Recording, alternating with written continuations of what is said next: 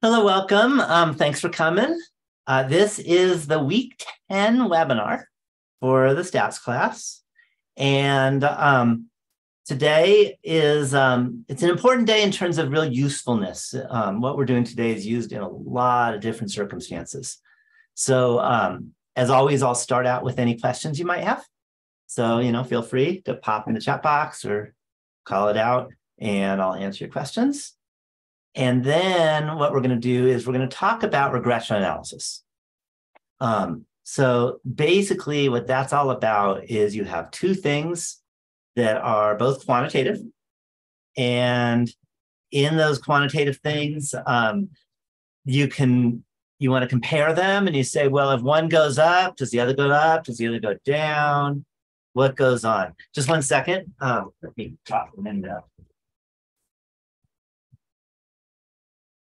Yeah, a little less sound. Okay. So if one goes up, the other goes up or down, or maybe if one goes up, you don't know anything about the other one. So we're going to be looking at that stuff. And one thing that, because you have two quantitative variables that are paired up, then we can look at scatter plots. So you can basically graph the dots for all of them. Then we're going to talk about the correlation. So the letter we use for correlation is R. So we're going to talk about, what does it mean for two things to be correlated? And that's used a lot in the real world. So we'll get into that. Then we'll talk about R squared. I know it's just the square of R, but it actually has a very deep meaning, and we'll kind of go over that. Then when you have the scatter plot, if there seems to be like a pattern where one goes up, the other goes up, you can draw a line and you can say, what's the best fitting line for that data? And that best fitting line is called the regression line. And we're going to be looking at the equation of a regression line. And in particular, got to remember some stuff about lines like slope and y-intercept. And we'll talk about those things. And then after that, I'm going to mention a big error a lot of people make, not just students, but literally professionals, is that they say there's a correlation, we have a regression line. So if one happens, then we know the other will happen. Or one is causing the other one clearly. And regression analysis by itself does not ever give you causation. So I can't speak often enough how important it is to not talk about causation when you have a linear regression that you have a really good best fitting curve with a strong correlation. It does not give you causation. Then finally, we'll get into a hypothesis test.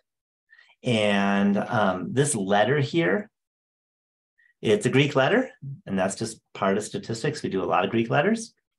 It turns out it's the Greek letter for R. I know it looks like a P, but it's the Greek letter for R. Remember, R was the correlation. And if you have the population correlation, we're going to use the Greek letter rho, which is, again, the Greek letter for R is rho. And that is the plan for today. I want to remind you a few things. One is your project is due a week from Sunday. So don't wait till the last minute. You should be strongly working on it now. You should have a good plan. You should have posted your plan on the Project One discussion board so that I can help you out with that and let you know.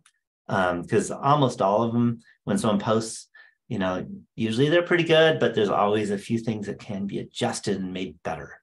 So at this point, hopefully you've done that already. Then you can collect your data. Remember, it does not have to be a survey of people. It could just be collecting literally data, pairs of things from two different things, okay, or two groups. And doesn't have to be people. Can be lots of different things. But you should have your null hypothesis and alternative hypothesis set up at which you're talking about a population mean for the null hypothesis, and for one population mean is equal to the other population mean. So it's real important that imagining the data you're going to collect, it should be numbers, not a bunch of, yes, it happened, but actually numbers for each of the two things. Okay, so that's really important. It's a mistake I've seen a few people do, and you don't want to make that mistake. You want to make sure that you have quantitative variables. So that's the main thing. And again, I check the discussion board often, so post any question you have on the Project 2 discussion board, and I'll be happy to answer probably pretty quick. There may be one day this week, there could be this weekend for 24 hours, or I may not be around because I might be backpacking. But other than one day over the weekend, might be Saturday, I'll get back to you really fast. I promise. I mean, it won't be every moment because I do sleep and eat and all that kind of stuff, but I'll definitely get back to you. So, so the project, again, you should already have your idea. Hopefully you posted it, and I'm here to help out. Okay, there's also the tutors that can help too, and my office hours. You're welcome to come in on Zoom and pop in just where you are right now if you're in Zoom. And if you're watching this YouTube, the Zoom link is in the syllabus.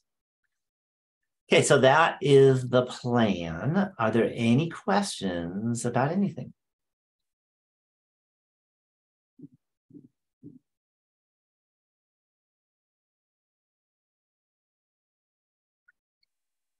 Any questions? Okay, I'm not seeing y'all jump in with questions, but I just want to remind you, if you have questions that come up and you haven't thought about them now, feel free to pop them in the chat box, and I'll be happy to answer, or just ask vocally if you want, and I'll be happy to answer. Okay, so if there aren't any questions, let's jump to regression analysis. So as I mentioned, what we're doing, and this is, I guess I should mention one more thing about the calendar. Because next Monday is a holiday, I'm not really allowed to do a webinar on Monday. So instead of, we usually do every other week, Monday and then Tuesday. Next week will have to be Tuesday at lunchtime, because Monday evening I'm not supposed to do that. So I try not to. I try to give you the holiday. So just let you know that next week, Monday is off. I'll still be checking my email, but I'll pretend, but I won't admit it to everyone because I'm not supposed to work. But feel free to ask. But again, our webinar next week will be Tuesday at noon, and that is the plan. And that'll be the last webinar, by the way. And then one more note is that 2 weeks from tomorrow, so 2 weeks from tomorrow is the last really day of class. So that's your last chance to do the final exam, and then the class is basically over. Okay, I mean, I'll grade it the next day and stuff, but just let you know that that's in terms of schedule, we're getting close to the end. All right, so let's talk a little about scatter plots and R and R squared and all that kind of stuff. So I think I want to do a scatter plot, and I want to show you, I think I can do that. If we go to the calculator, and you'll see we're really close to the end. So what number calculator do you think this week is going to be all about? The hint is we're really close to the end, but not the end. Yeah, 24. Because this week is all about regression analysis. Everything we do for this week, we'll use the regression analysis calculator. So this week, there is just one calculator. Next week, there's only one also, different one. Okay, so what this will do is it'll create a scatter plot. I'm just going to make up some numbers and just show you what they look like. So let's say you did a survey and you asked, I don't know, maybe how many days a week do you exercise as a first, and then how many days a week do you go to a restaurant to eat? And let's suppose the first person said they exercise 3 days a week, but they only go to the restaurant once a week. So it'd be 3 and a 1. And notice it's quantitative, they're numbers. So the X is a 3, the Y is a 1. If I hit plot points, then it'll plot that point. So far, so good? You'll notice we have this point at 3, 1. Okay. Then what I can do is I can go to another point. Let's say another person said, I don't go to the gym. I never exercise, and I'm a 0. But I eat out 7 days a week. So 0, 7, I hit top points. And now we have 2 points. Okay, so these points are now plotted. Okay, and we can kind of see that this works out. Any questions so far? Okay, the other thing is you'll notice that for any 2 points, there's always a line that goes through them, right? Okay, that's just true for points, right? Every 2 points has a line through them, any 2 distinct points. Okay, let's say the next person that you surveyed said, I exercise 4 days a week, and I eat out 2 days a week. So I plot 4, 2. Now all of a sudden we have 3 points. Okay, and you'll notice a few things. One is we have 3 points. These points plotted on this graph is called the scatter plot. Any questions on what a scatter plot is? So again, it plots the points from the survey. Okay. You'll also notice that these 3 points, they don't lie on a line. You could try connecting 2 points to a line, but then you won't hit the 3rd point, any of these 2 points. And that's pretty typical when you have more than 2 points and you're doing any kind of survey, is you don't have a perfect line. Let's say we asked another person, and let's suppose that that other person had the data point 4 times a week. They exercise, and they also eat out 4 times a week. So 4, 4. Okay, and we can plot those 4, this next point, and now we have more to our scatter plot. You'll notice there's also a line that has plotted. The mathematics behind how to actually get this line is too deep for this class. So this is one of those you're going to have to trust me. But what it does, it kind of is your best fitting line to the points. What it does is if you look at, say, this point on the left, and if you go below it and you see how far you have to walk down to get to that line, and you square that number, it turns out, and do that for the next one, how far you have to walk up in this case, and then the next one and the next one, and you add up all those squares, it actually, this line minimizes how that kind of sum of squares, basically it makes sure that the points are as close as you can get to that line, okay? The details mathematically are too difficult, but hopefully you get the idea that this point is, sometimes they call it the best fitting line. Any questions? Any questions on this particular example of what a scatter plot is and what it means to kind of draw a line that fits the points as good as possible? Okay. Some of the things that you want to do statistically, I'll get into more details in a bit. One is you say, well, are these points pretty close to the line, or are these points just all over the place? Okay.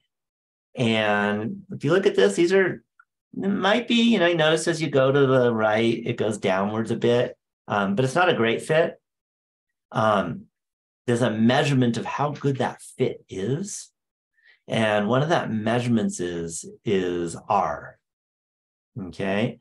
R is the first letter of regression, but people usually call it the correlation. Okay, so that's kind of a measurement of how good a fit a line is. Okay, if the dots are all over the place, you're going to have a R that's really close to 0. If the dots are very close to being on a line, then you're going to have an R that is close. It's far from 0. It's either close to 1 or close to -1. If they're close to being on a positively sloped line, you'll be on a R close to 1. And if you're close to being on a negatively sloped line, R will be close to -1. Okay. Whereas you could be in the middle. You could say 0.5, and then you You're not that close, but you're not that far, kind of thing. Any questions on that idea? Any questions on the picture and kind of picturing this out? Okay. And you'll notice, by the way, there's a whole lot of stuff that this does. It actually gives the R. So this R is negative 0.765 or so.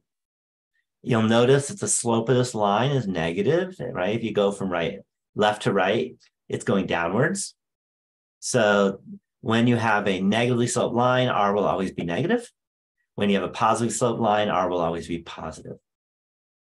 Okay, so this will do it. By the way, it also will give you the equation of the line. We'll get into that when it's more useful, when we have real data, instead of just stuff I made up like this example. And you'll notice y equals a number, and then in this case, minus 1.0698x. Okay, so that's how lines are. There's a slope, which is a number in front of the x. And then there's a y-intercept, which is a number that doesn't have an x next to it. Okay, we'll get into the details in a little bit. Any questions on that? I'll get into the hypothesis test later. Any questions? Anyone lost, or are you following?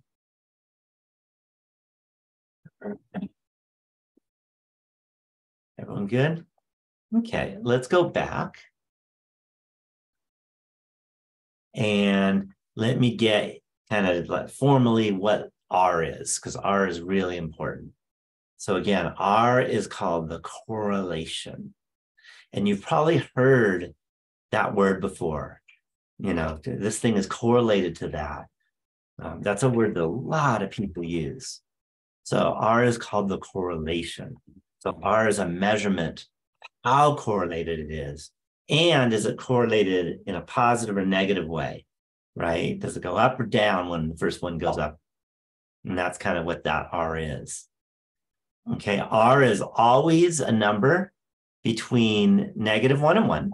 So if you think R is 4, you're wrong. If you ever do data and you get like 4.74, it means you're reading it wrong. That's not what R is.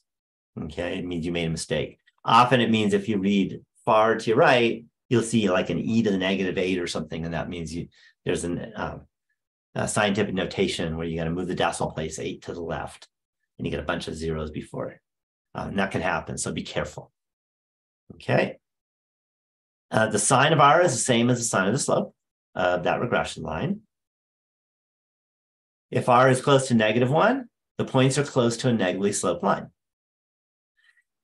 Can you think of an example where you have two quantitative variables at which R is going to be close to -1?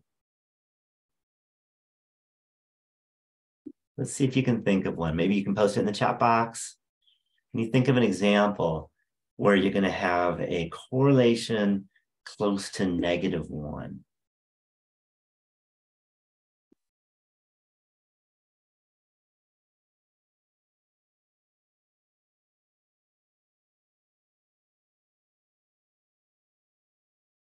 And there are lots of examples, by the way. Let's see if you can pop in the chat box an idea, correlation close to -1.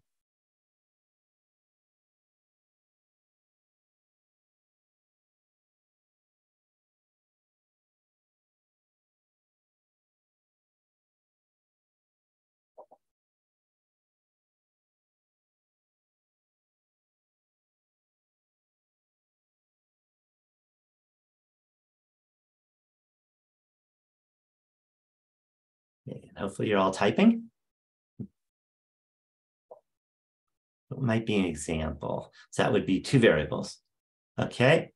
Heating water and volume remaining. Okay, that's a good one. That's a good one. So you start out with maybe a liter of water in a pan. And then in this case, when you say heating water, there's actually a couple things that you could mean. You might mean the temperature. The temperature, so you stick it in the oven and you turn the temperature. If you turn the temperature up and then you wait, increasing temperature. And then maybe you wait 10 minutes. You want to see how much volume is remaining. Okay, if you heat it up to 400 degrees Fahrenheit, there'll be less water remaining than if you heat it up to, say, 100 degrees Fahrenheit. And that's a great example. And R will be close to 1. It won't be exactly equal to 1, it turns out. I'm not going to get into the chemistry on that, but you probably all know that if you turn the heat way up and you wait a while, the water boils out. Okay. Any questions on that? That's a really nice example. Okay. If R is close to positive 1, then the points are close to all being on a positively sloped line. Can you think of an example? Again, 2 different variables, just like the -1, where you're going to have an R close to positive 1.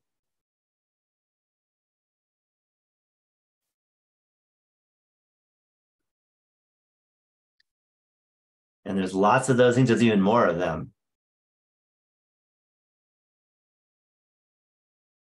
See if you come up with a good example.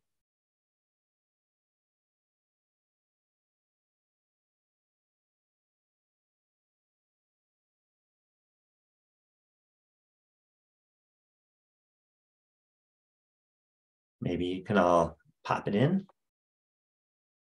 Okay, weight gain and food intake. Okay, weight gain and food intake. In fact, I'd even go a little bit further than that. I would say weight gain and calories intake. Okay, I eat a lot of salad. I don't gain weight when I eat salad. I love salad. So I would say weight gain and calorie intake might be a better one. Does that make sense? Yeah, so definitely if you gain more weight, there's a higher chance that you've been eating a lot of calories or consuming a lot of calories. Okay, and that would be an example where R would be close to 1. It wouldn't be exactly 1. Okay, for example, I actually take a lot of food in too, and I'm a lot thinner than people my age and my peers. I just have a really high metabolism, so that could happen, and often there are other things that go with it.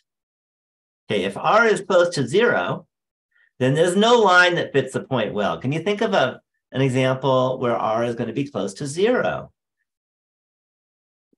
That would be two variables where R is close to 0. Let's think of an example on that. And there's lots and lots of them.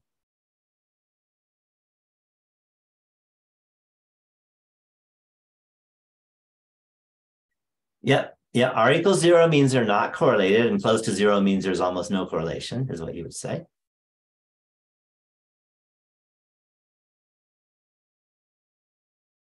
And can you think of an example? There's lots and lots of them. You just have to get creative. Most any 2 things you would guess, probably, if you randomly guessed.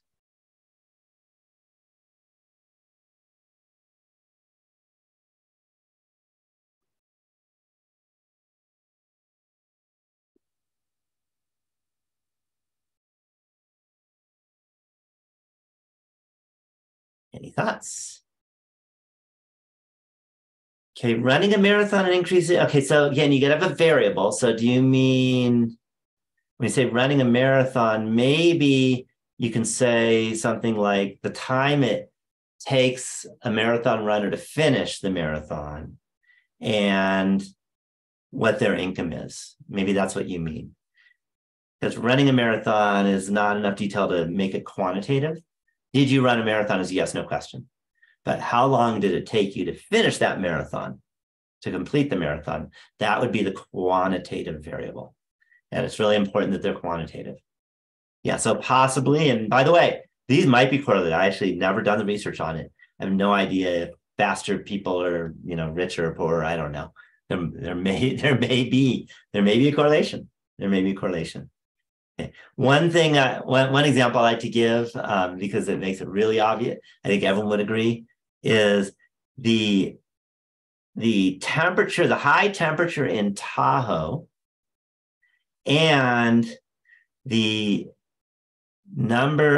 total score of the soccer team that played in Sydney, Australia on that day. Because I could tell you there is no correlation between how warm it is in Tahoe and how many how many goals the soccer team in Sydney, Australia is going to make. Do you agree? Okay, if that had a correlation, I would be in shock because there should be nothing to do with each other. In terms of the scatter plot, okay, if you have a R that's close to 0, then most of the time the scatter plot is going to look like the night sky. Okay. And by the way, sorry if you're in LA, that doesn't work because the night sky doesn't have any stars. You have too much light pollution. But if you're in Tahoe, our night sky has beautiful stars all the way through the sky. And there's no clear line that it even gets close to fitting in terms of all the stars in the sky and at night on a beautiful night. Okay, so typically a scatter plot is just going to be points all over the place. Okay, any questions at all on what R is all about? Okay, and often you want to see if there's a correlation. Okay, an example of a positive correlation where it meant a lot is they looked at, and this was, around when I was born, like many, many, many years ago, is they looked at how many cigarettes people smoked a day and how long they lived. Okay, and they found, any guess on what the correlation might have been?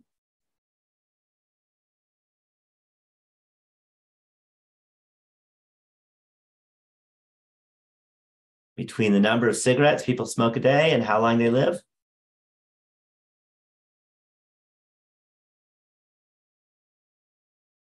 It wouldn't be exactly -1. See, exactly -1 means that you can tell exactly how long someone's going to live based on how many cigarettes they smoke. Does that make sense? So if it's exactly -1, it's a perfect fit. Yeah, it'd be more like -0.9. Because if you smoke a lot of cigarettes, it doesn't mean you will die very soon, but you have a higher probability of dying soon than if you don't smoke a lot of cigarettes. Any questions on that? So it'd be more like -0.9. Okay. And by the way, what happened is when they found that correlation was -0.9, then they said, hey, maybe we need to do some research, find out what's going on. And then they brought the biologists in. Okay, statistics is not enough to know that cigarettes caused the deaths, but it is good enough to say, hey, let's look into it further. So then they brought the scientists in, the biologists, and they found out that the cigarette smoke was doing all kinds of bad things biologically to the lungs and the liver and just cancer and all kinds of terrible things. And then they could advertise how terrible smoking cigarettes are. Any questions on that idea? Okay, so that was a biggie. The correlation is used a lot. And that was, one of the most important ones, in terms of the last 100 years or so. Okay, we're going to have another one too that's important to Tahoe. Okay, then comes R squared. All right, so just note R squared is a square of R. So for example, if R was -0.9, then R squared would be positive 0.81. 9 squared is 81, right? Okay, so R squared is just a square of R, but it's actually a lot deeper than just that. Okay, first thing is when you have R squared, it's easier to understand it if you turn it into a percent. So if you got 0.81, it's easier to say 81%. And trust me on that, when I get to the next point, you'll see why. So then what it tells you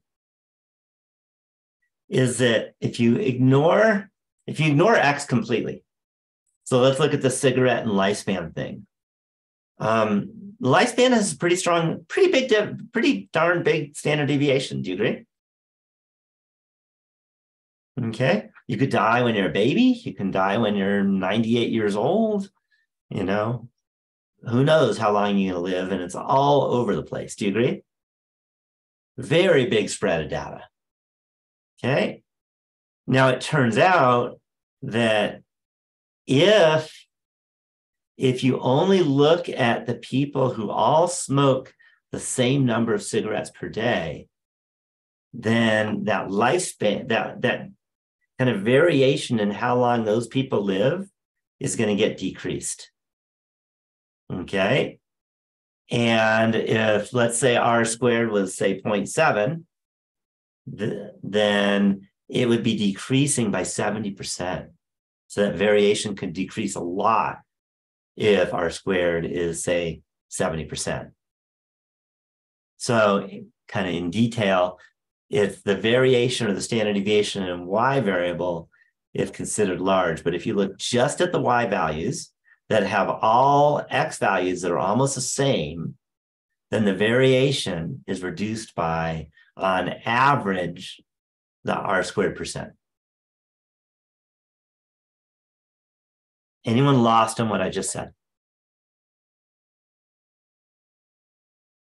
Okay, so if you have a very small R squared, then it's not very useful to know what the X value is to predict the Y value.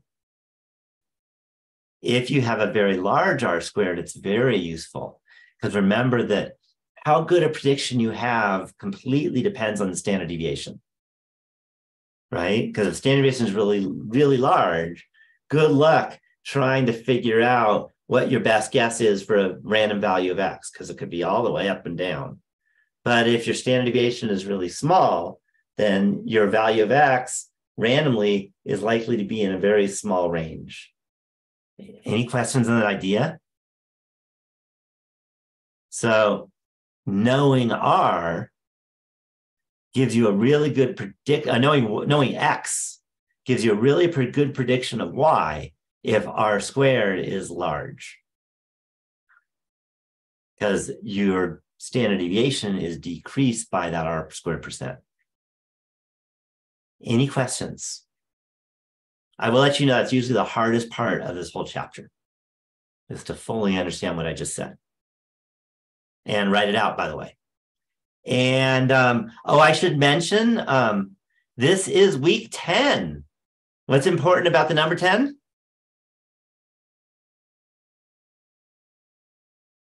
Yeah, it's an even week. Even weeks have exams, okay? So week 10 will have an exam. So there is an exam. Don't forget, by the end of this week, you have to take the exam, the week 10 exam. And you're going to have to interpret R squared, okay? And interpret all these other things, too, that I'm talking about. So please stop and ask questions if you have any questions about it, because you're going to have to interpret it. And, I'm going to grade your interpretation. Okay, and that has to be done by Sunday. I'd recommend not waiting till the very last minute, but definitely practice before you take it. I do the assignment, the chapter 12 assignment before you take the exam. Don't do it in the other order. That would just be silly. Okay, so this is a week 10, so you have to know how to kind of write these down, and I'll go over those in a bit. Okay, so right now I'm kind of going the ideas of things. Okay, so we have the regression line. If you remember, you have this line. And a line always has a slope and a y-intercept. Hopefully you remember that from kind of basic math, right? Lines have a slope and a y-intercept. Hopefully you remember when you learned the slope at the beginning, when you were maybe in 7th grade or something, how did you learn the slope? There were 3 words that your teacher probably used to say what the slope is. Do you remember what those 3 words were? Here's a hint. 2 of them start with an R. The first and the third one start with an R.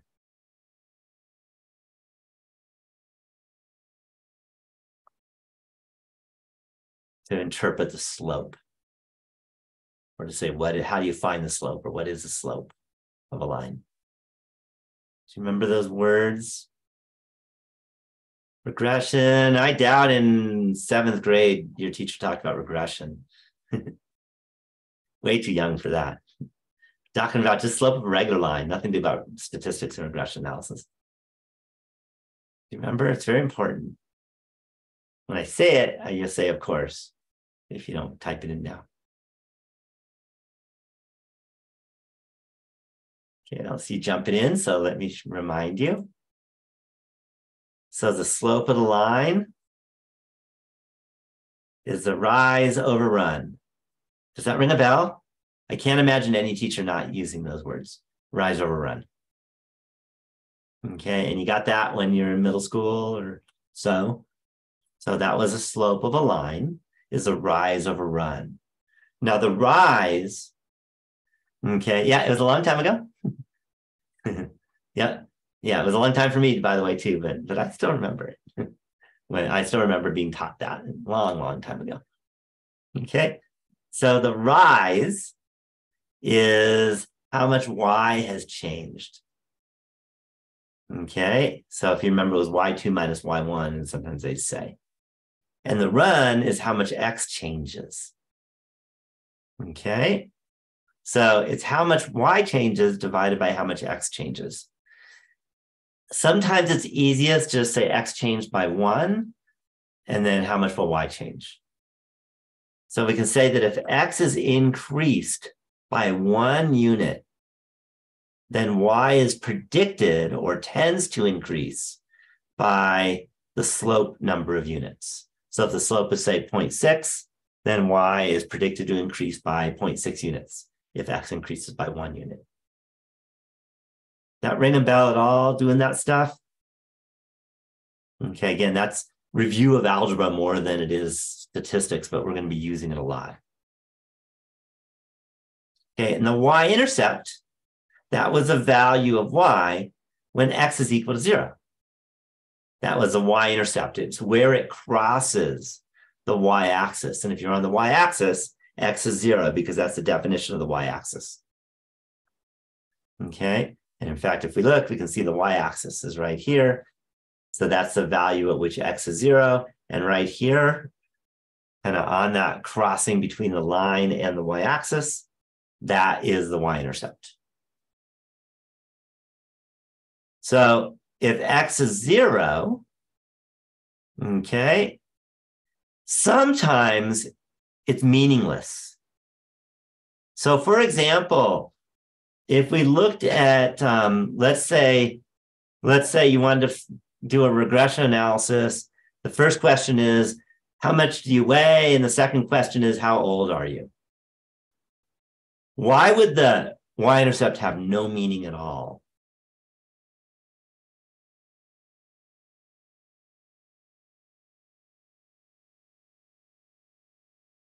Okay, if the x was how much do you weigh and y is how old are you?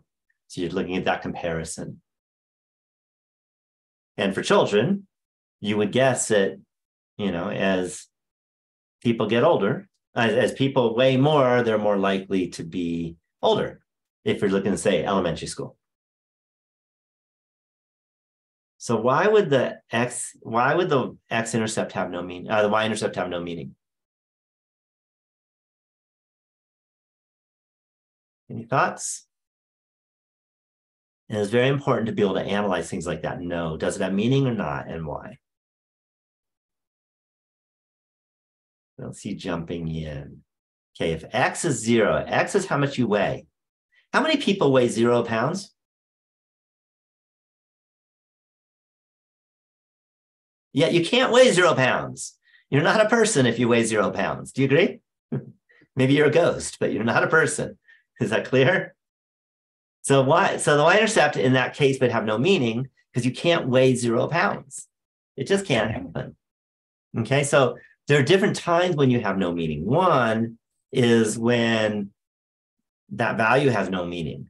It also could happen that the value of y for the y-intercept could have no meaning. That can happen.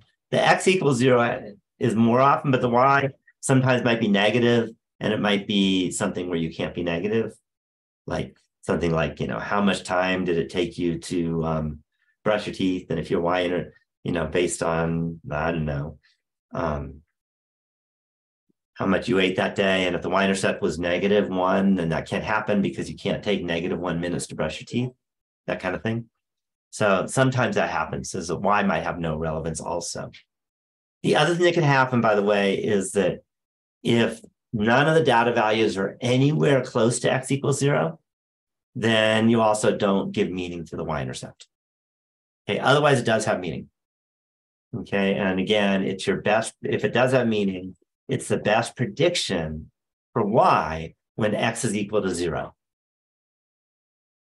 Any questions on that idea?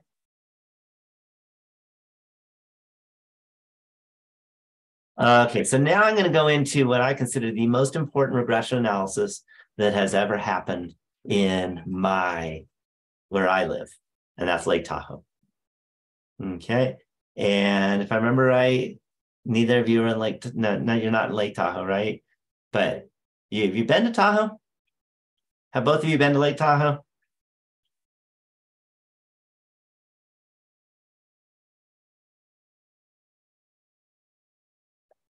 Okay, yes, lots. Okay.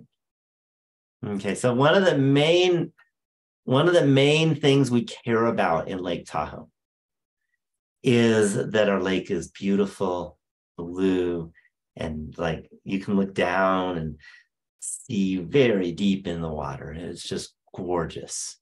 Okay. So we want to keep it that way. Okay. Yeah. Keep Tahoe blue. Absolutely.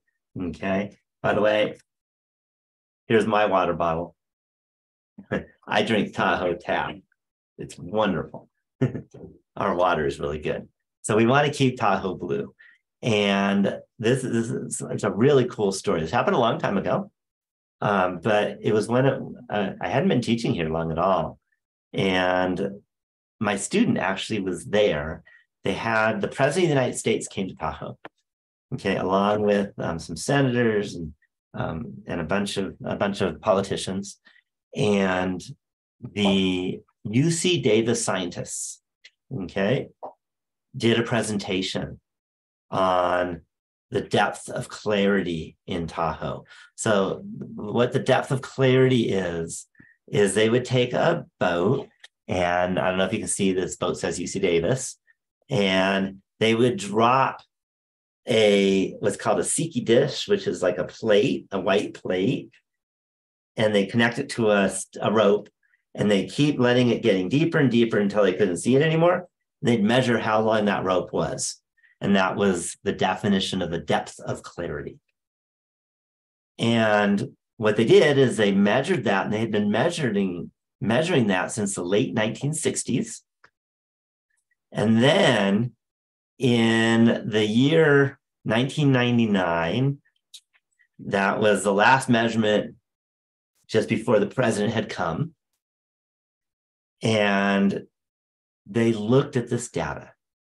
Now, you should be able to see this.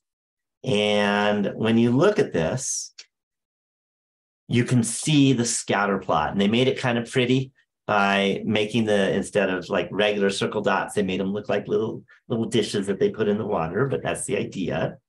And you can see the scatter plot. And does it look like there's a correlation between the year and the depth of clarity? Or are they all over the place?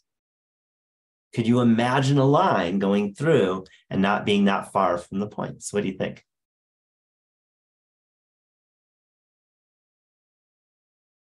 Yeah, there definitely seems to be correlation. Okay, now ready for a trick question? Do you think that correlation is positive or negative?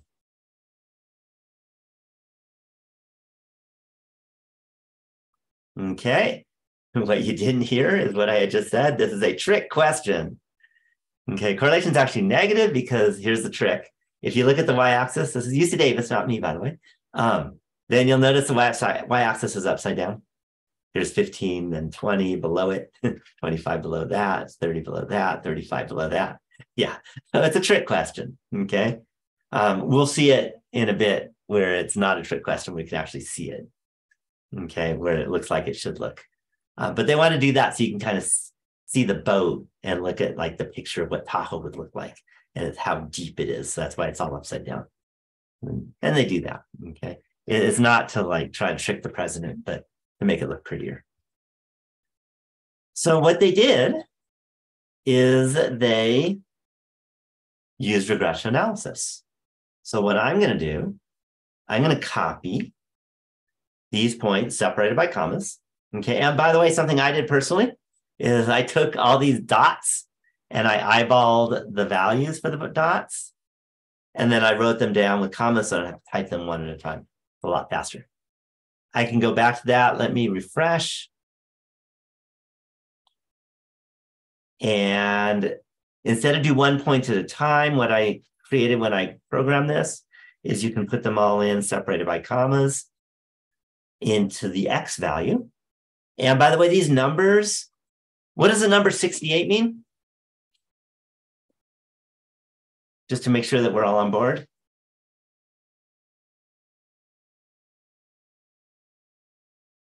What's the number 68?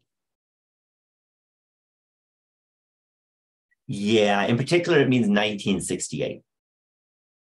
Okay, it would have just been too much typing for me to write down all the 19s because they're all 19 somethings. Okay, so it's the number of years after the year 1900 is a way of kind of defining this. And it's a lot less typing to write it that way. And that works fine, by the way. And then we have the depth of clarity, and this is in meters, by the way. Science usually use meters, not feet or yards. So that's going to be my Y values. And again, I copied and pasted them, and that's what I got.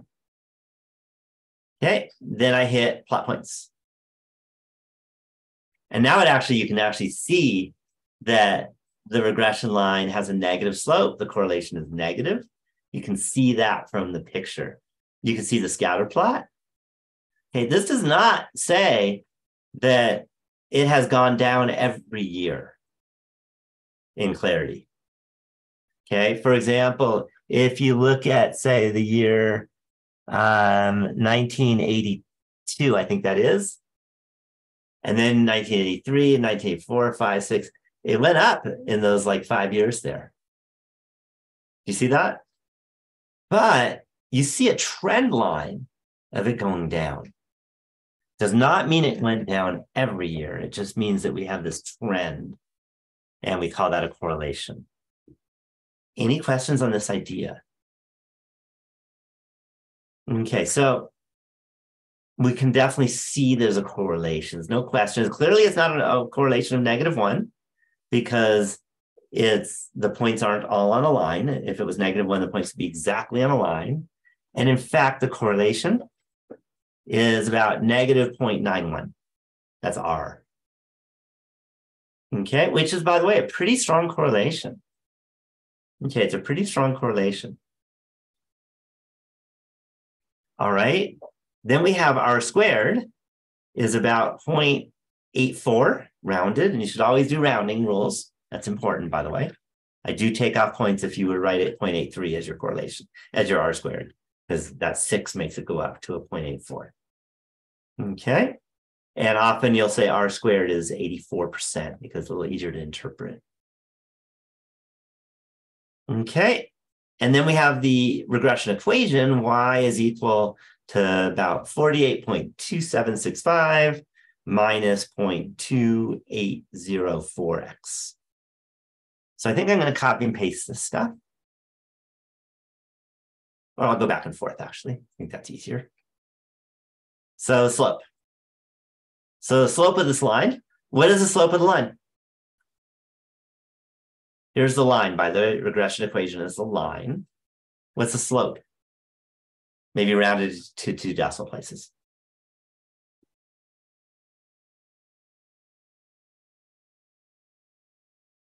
So what is the slope of our line?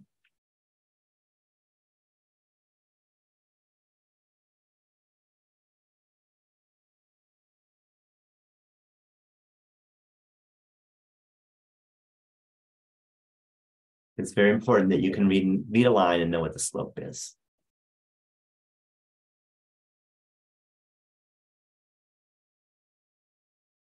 I don't see you all typing it in. Okay, so here's our line. Y equals 48.2765 plus negative 0.02804 x. That's the equation of a line. What is the slope of that line?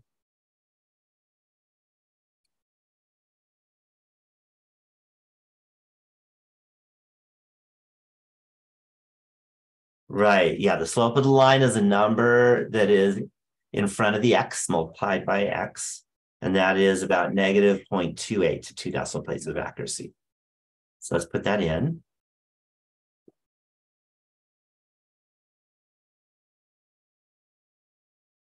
Okay. Sometimes it's easier to write it as a fraction. And the way I like to write as a fraction, there's lots of choices, is I can write this as negative 0.28 divided by 1.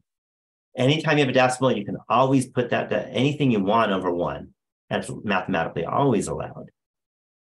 And then the slope is a rise over run, so the rise is negative 0.28, and the run is 1. Any questions on that? Okay, the run is how much the x has changed. Well, the x-axis corresponds to the year. So interpreting the slope is, we can say, for every year that has passed.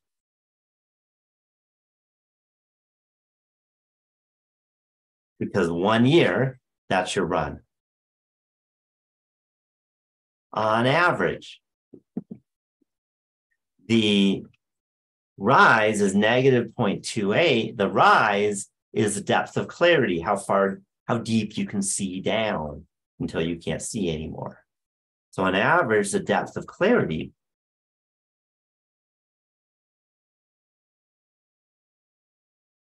has decreased,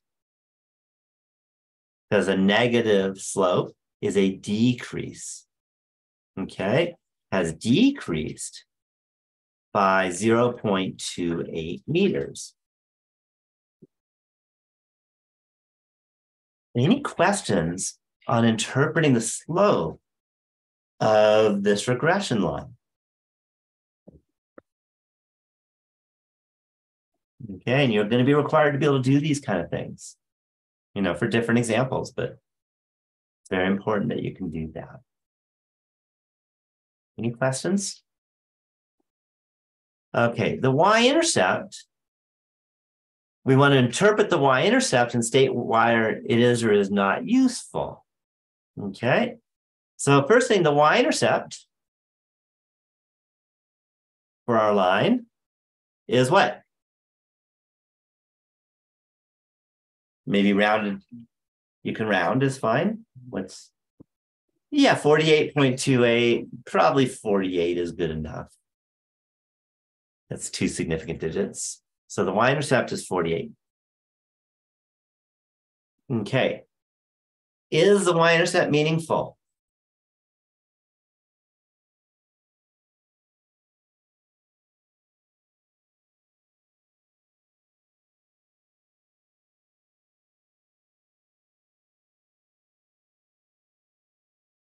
What do you think?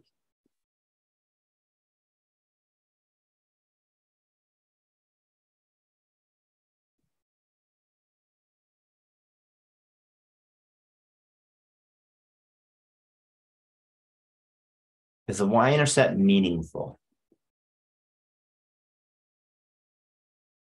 Okay. All right, so the y-intercept means x is 0. Okay, and as I mentioned, there's different reasons why it could or could not be meaningful. Okay, if x equals 0 doesn't even make sense, then it's not meaningful. In this case, x equals 0 makes sense. That would be the year 1900. Okay, if the y value for the y-intercept, which in this case is 48, can't happen, then it wouldn't be meaningful. But 48 meters in depth, I mean, that would really be seeing a lot, but it might be possible. But here's the bigger problem.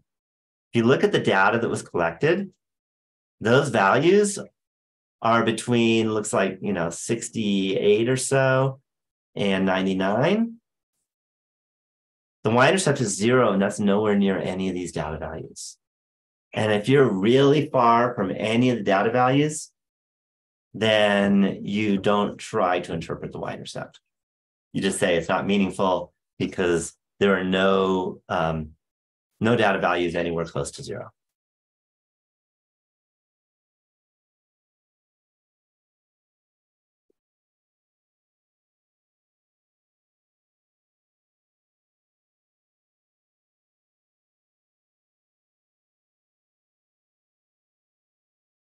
Any questions on that? All right, so now imagine you're the president of the United States at that time. Okay, see if you remember who was the president of the United States at the time.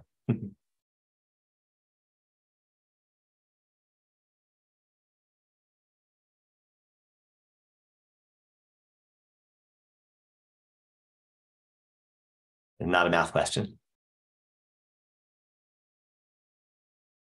Anyone remember?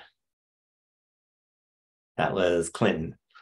Okay, and just note, it was kind of cool. My statistics student at the time was with Clinton, served him his lunch. Is that cool? So that's just an off thing, but kind of cool. But if you were that president, if you were the president of the United States, then let's see if what decisions you might make. Well, one thing is you would say, well, what might it be in the year 2023? That's today, right? How are you going to make a prediction of the lake clarity in 2023? How are we going to use this regression analysis to predict the lake clarity in 2023? Imagine again, you were there in the year 1999 or 2000. Any thoughts? Okay, what you would do is you would take this regression equation. I'll even copy it, put it into the scientific calculator. Here's the equation, but instead of x, it's times the year 2023 is 123 years after the year 1900. And what the calculator gives us is round to the nearest whole meter is about 14 meters.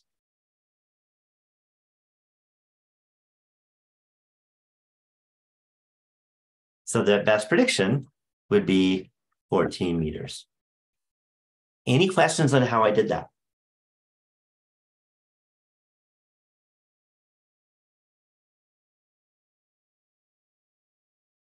Okay, by the way, do you think it would be okay if the lake clarity was 14 meters?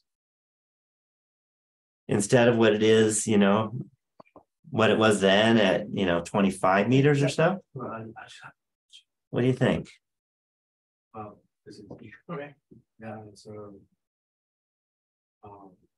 Yeah, it would not be okay at all. Okay, that would mean that our lake just got black. Okay, it would mean that we just don't have a clear lake anymore. And one of the great things about Lake Tahoe is it's clear and beautiful. And all of a sudden it's like scummy and gross and you can hardly see down. Any questions on that idea? Okay, so it turns out what the president did is he went to Congress and the Congress too, and they actually passed a bill and they put a lot of money in to make sure that this prediction didn't happen. Okay, by doing everything they could to deal with all the environmental disasters that were happening in Lake Tahoe at the time. Okay, and I won't get into the details, but if you take one of our environmental science classes at our college, and you learn all about the things they did. So we stop you? But there are lots of things. Said something wrong. Okay. Yeah. Because any questions on that? A lot of people had it. Any questions? Yeah. So it was okay. So longitudinal. Yeah. Sorry, the background noise I can't do anything about. If you can't hear me, let me know though. That's the important thing. So yeah, it was. Yeah. Okay, so we want to interpret r squared. So I want to remind you again. Okay, so r squared is the square of r.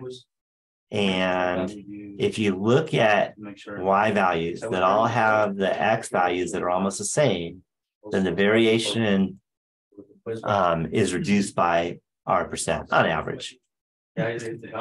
So we can turn that into relevance. So let me type in how to interpret r squared. So we can say is that there is a large variation in depth of clarity. Yeah, it clearly said something over the past more than should have. many years. Yeah, and I'll take that into account. But so now what we're going to do is we're going to say we're just going to look at values of x that are all close to each other. Okay, remember x is the year. So we're looking at years that are all close to each other. So, but if we look at the depth of clarity,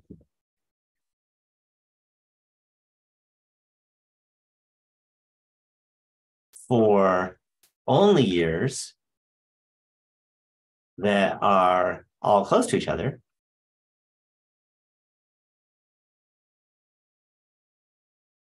then this depth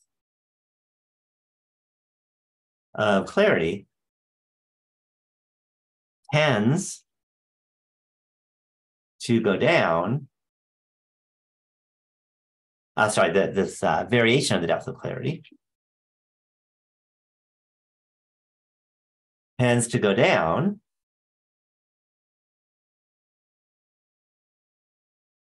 on average by, and r squared was about 0.84, so by 84%.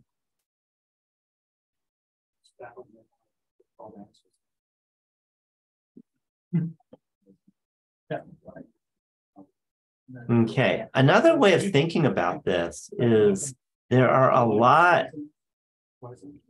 could be a lot of different reasons why the depth of clarity changes. Okay. And we can say that the year you're looking at is kind of 84% of that kind of reasoning. Not causation, but prediction. What are some of the other reasons why the clarity of Lake Tahoe might be higher or lower in any particular year? And again, I know you're not from Tahoe, but any thoughts? Here's a hint. The depth of clarity in 2023 is probably going to be pretty terrible. It's going to be pretty low. That might give you an idea.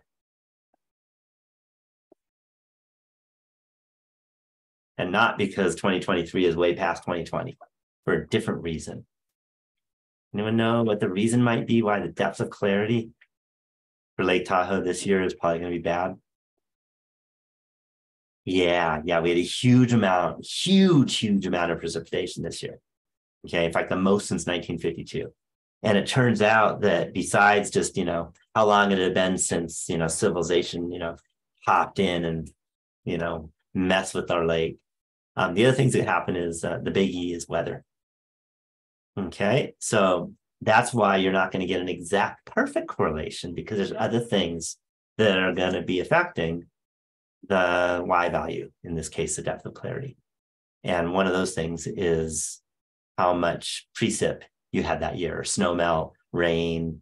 It's also been raining a lot, including, I think it's 60% chance today. So this year, again, that we're going to have a big change in the depth of clarity, probably because of weather, not because it's a year after last year. Any questions on that? Okay, so very, very important. Okay, and again, if you lived in Tahoe, you would know that that is the most important statistical analysis that ever happened here. One of the cool things that I think is really neat is I talked to the scientists who did this research and collected this data. And, I wanted to get some information because I'm curious. I live here. I'm a statistician, so I care about it. And I asked him, in terms of each year, they take a sample, but if you take just a sample on one particular day, how do you know that's reliable? And I said, do you take more than one sample? Do you go out more than one day a year?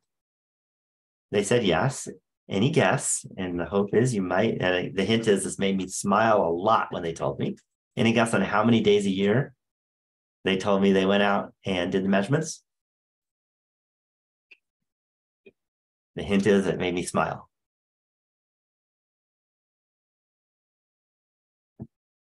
365? No. That'd be way too hard. It'd be too dangerous because there are days when it's so snowy and miserable that it's not even safe to be on a boat. Okay. And it turns out if it's really sunny, you can't go out because you don't get any depth of clarity because all you get is a big reflection off the water and you can't see anything. They have to do it when there's clouds in the air. Today would work, actually. Any guess? I told you it would make you smile. And you should all understand the reason once you see it. Okay, so I'm going to tell you 31 days a year is what he told me. Why did that make me smile? Very important for your project, by the way. 1 and 2. Yeah. So if you do a collection of 31 days and take an average of the depth of clarity for those days during that year, then you can say that we have a normal distribution, and then you can do all the statistics you want to do in regression analysis, it turns out. It's too complicated for me to do the details, but I can tell you that number 31 is still important, is you need a large sample size. And in this case, over at least 31 per year is what they needed to do, have a full statistical analysis. All right, so let me give you the templates on how regression analysis works. Okay, first thing is for R squared. The Y variable has a standard deviation that can be quite large. Okay, if we only focus on Y values that correspond to a fixed value of X, then the standard deviation or the variation is decreased. Let me write on average.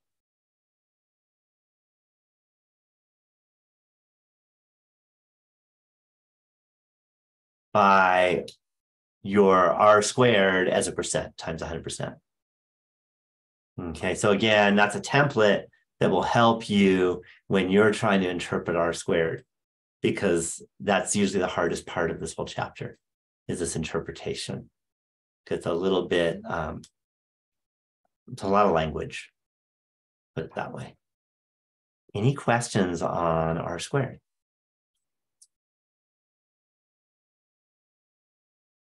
Okay, so one of the main things about any kind of regression analysis is if all you have is data and statistics, you can never, ever, ever imply causation. Okay? If you want to deal with causation, for example, the smoking example, where you looked at how many cigarettes people smoke versus how long they live on average, then you need a team. Okay, and that team, part of the team will be statisticians. But what will the other part of the team be if you want to show causation?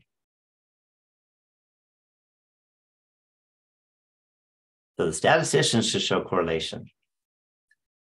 We're really good at showing correlation. If you want to show causation, who else do you need in the team?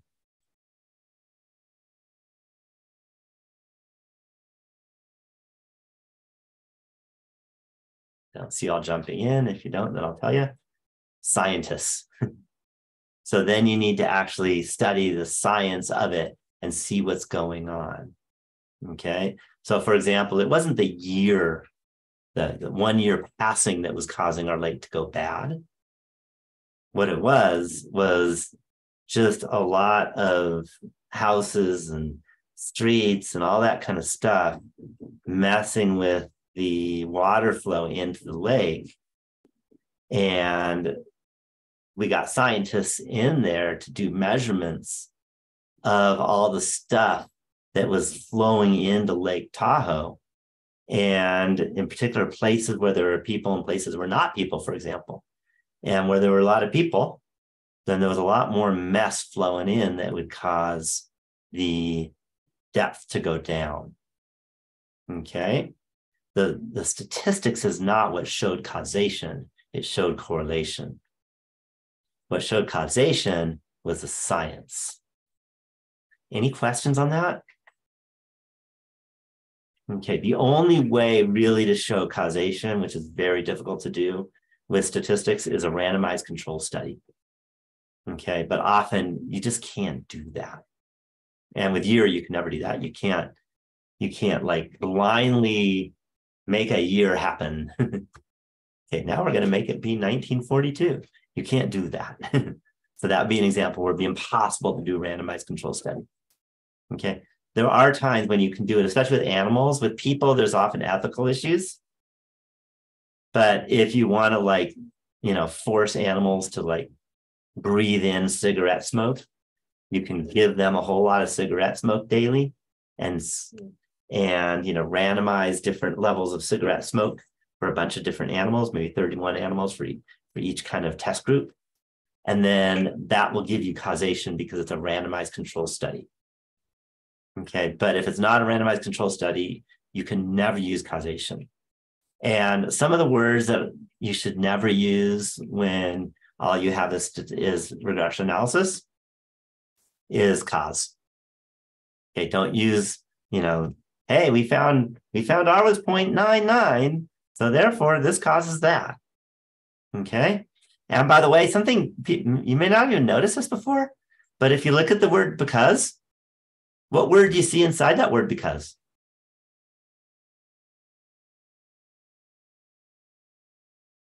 Yeah, cause.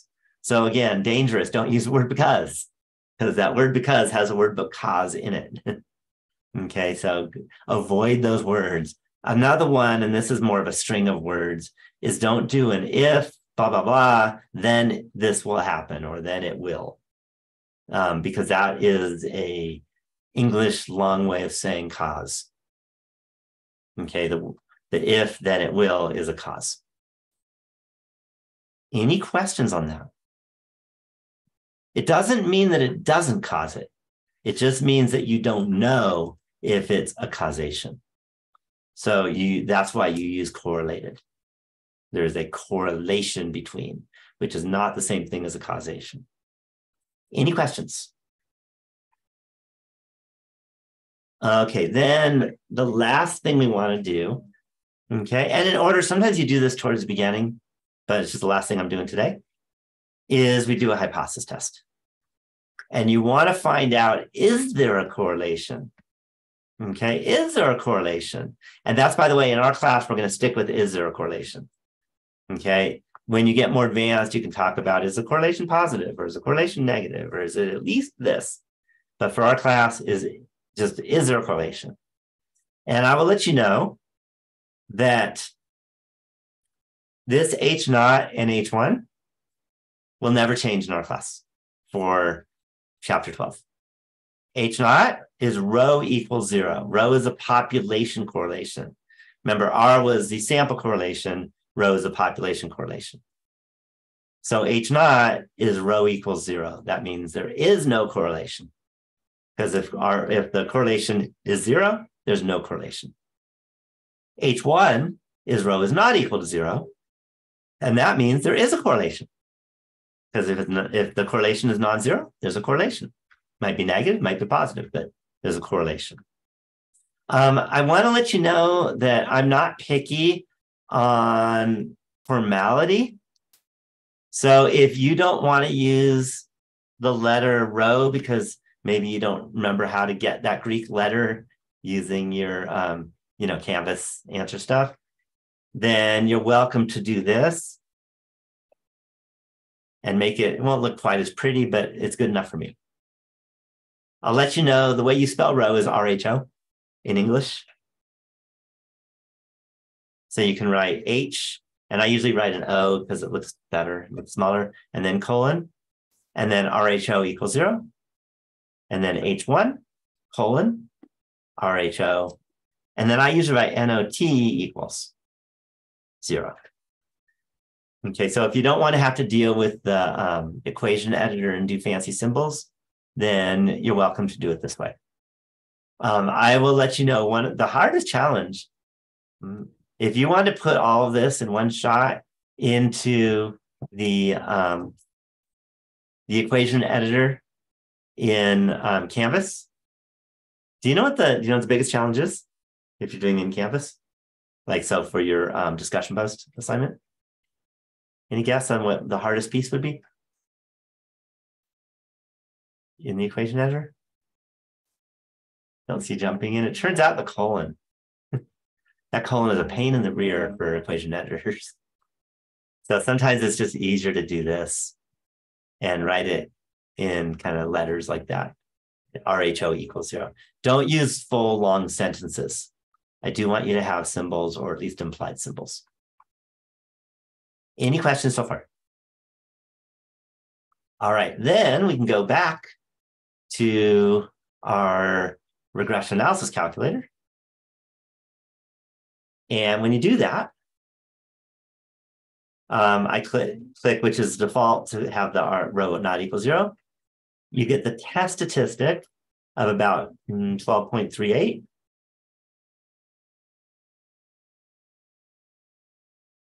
And the p-value is the p-value about 2.56.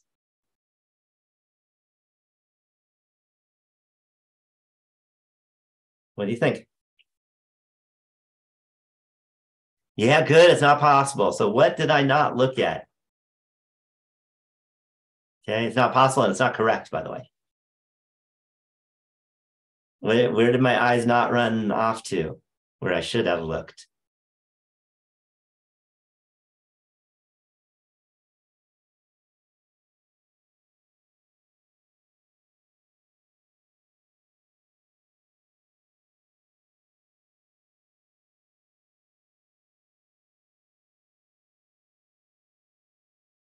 Don't see you all jumping in. So let me remind you right over here, E -13.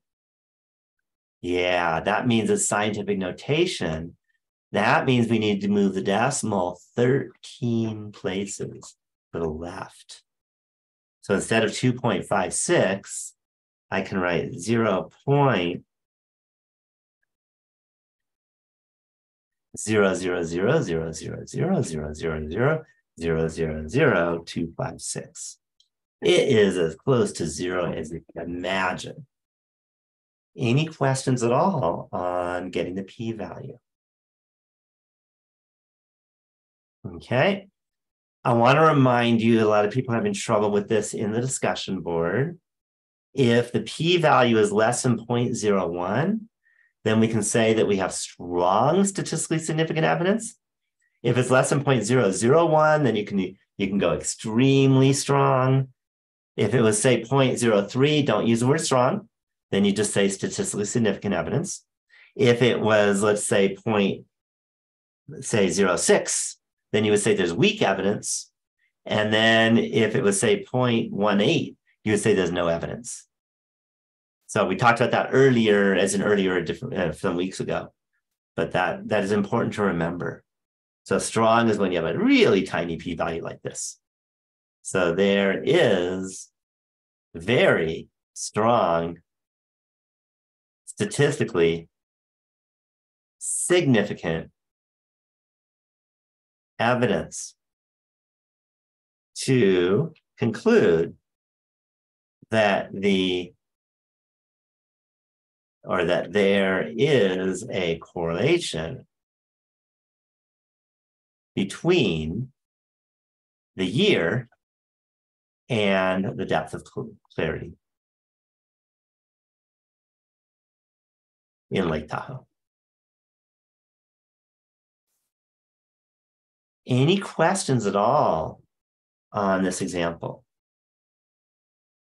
Okay, and I want to let you know, one is that does not mean there's a strong correlation.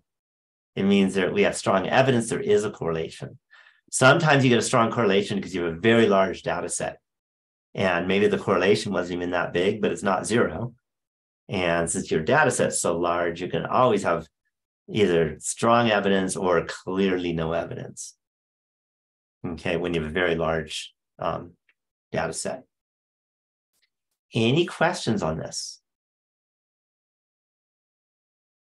Okay, so just a note, this was the prediction. Let me go to it. And that was 14 meters. That was our best prediction. Does that mean the depth of clarity is 14 meters now? If that was our best prediction.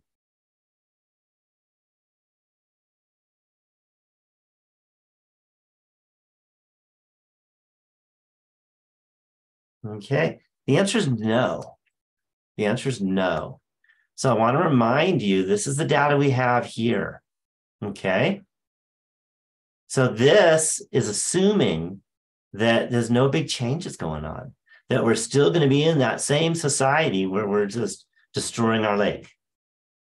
But remember what I told you what happened after the president left our town and had watched the UC Davis group show him the statistics?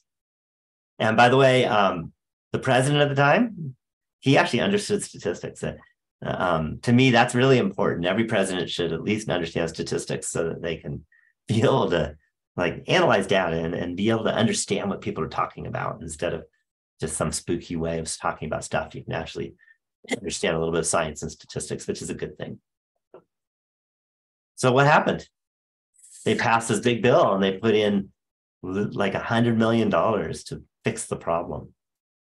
So yeah, this was the data then, but if you change things, then this prediction won't work, which is good. We don't want to have terrible depth of clarity, right? So do you want to see what happened afterwards? Here's all the way up to the year 2020. And if you look at between the year 2000 and the year 2020, what do you notice on this kind of right side of this figure between 2000 and 2020? What do you notice about these dots? If you ignore everything to the left and we're just looking at, past when the bill was passed, what do you see? Yeah, now there's no correlation at all. Zero slope, just ups and downs. Not just going up as time goes or going down as time goes. It's just up and down a little bit.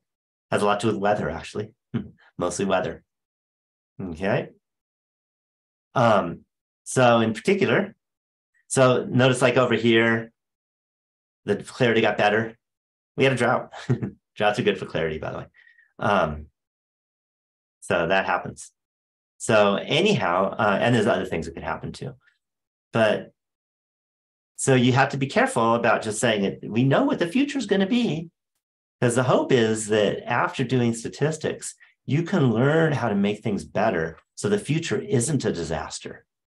And hopefully that's how we use statistics in our world, is to do better things. Okay, and how we can use regression analysis.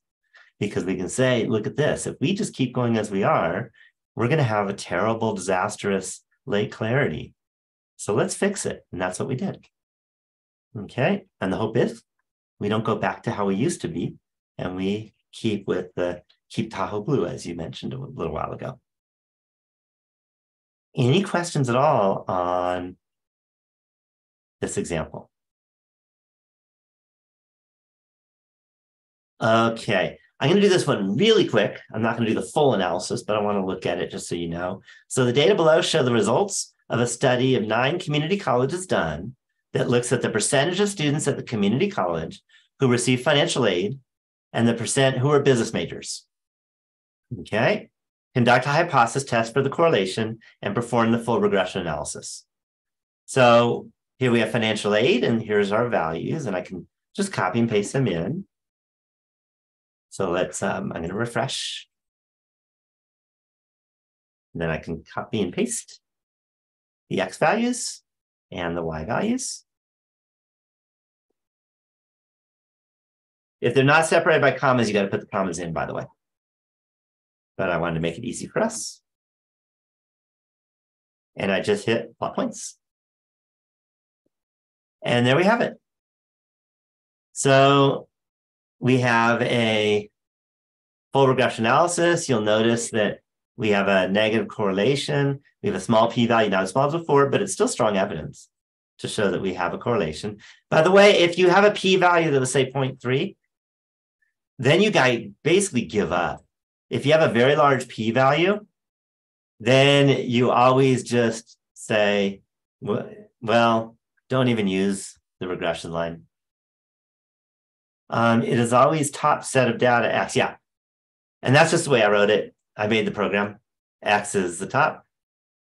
And it says Y is the bottom. And that's just standard.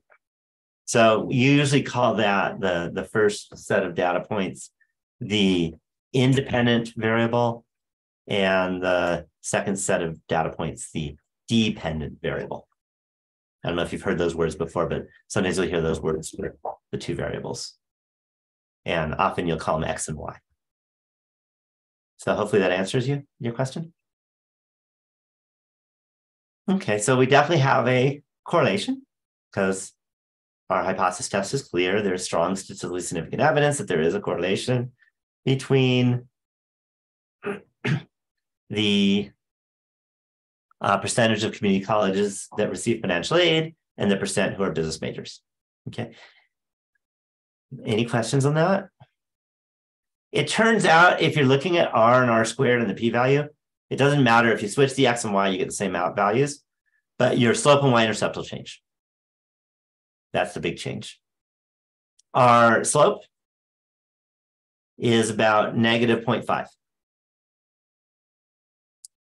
Yeah, I'm using a standard level of significance of 0.05, but it really doesn't matter here because P is 0.0005, which is smaller than any level of significance any rational person would ever make. Does that make sense? Okay. So again, you kind of decide based on what your study is, what you're going to use your p-value. Usually it's all or nothing. Usually your p-value is going to be really low or really high. That's typical. You're not going to usually be real close to 0.05. Yeah, for 0.05 is the standard. So if it doesn't tell you, then just use 0.05. But if it does tell you, use whatever it tells you. If it says use a p-value, a level of significance of 0.01, then that's what you have to use. Okay. So now we know the slope again was about negative 0.5. So that means for every increase in the percent of students at the community college who receive financial aid, on average, we predict that the percent who are business majors decreases by 0.5%.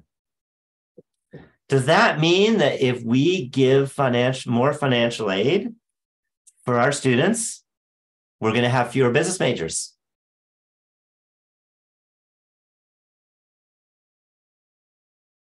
Does it mean that?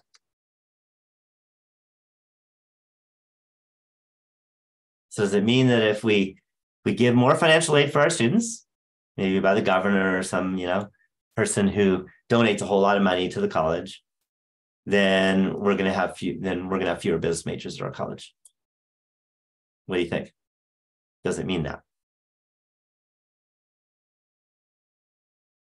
Remember, we had that negative correlation. It's very clear.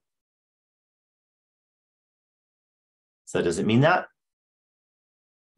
Okay, the answer is absolutely no. That would be causation. Right? If we do this, then we will end up with that. That's causation. What we can say is that if we look at colleges that have less financial aid, then on average, they tend to have fewer business majors. Do you hear the wording is different? So you cannot use wording that has anything to do with causation. Any questions on that? Okay, sometimes they're both caused by something else. Okay, you never know. Okay, I think I'm not gonna go through all of this. I just wanted to give you another quick example because we spent a lot of time on one example, and it's already 1:30, and that's about when I try to finish, unless there's some kind of project stuff that I have to go over. But I do want to remind you, don't forget, don't wait till the last minute to do your projects. You still have some time, but the hope is, maybe a week from today or a week from tomorrow or so, you have your draft written and emailed to me. Okay, that's what I would set for your timeline. Okay, so I think I'm going to show you the secret word, which is the word you can't use when you are writing down and interpreting regression, and that is cause. So the secret word of this week is cause, because it's the word you should avoid, except, of course, for the secret word, you have to put that in. So that is the secret word of the day is cause. Okay, so I think I am going to stop the recording, and then I'm going to stop the share also. Let's do that.